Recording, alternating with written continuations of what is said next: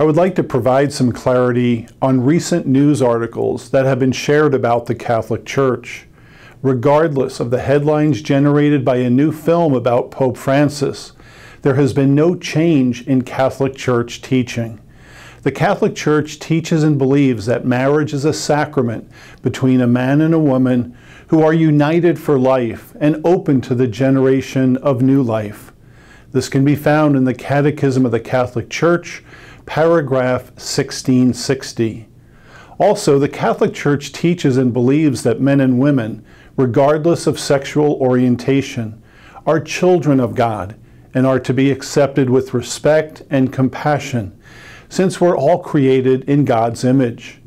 This can be found in our Catechism, paragraph 2358.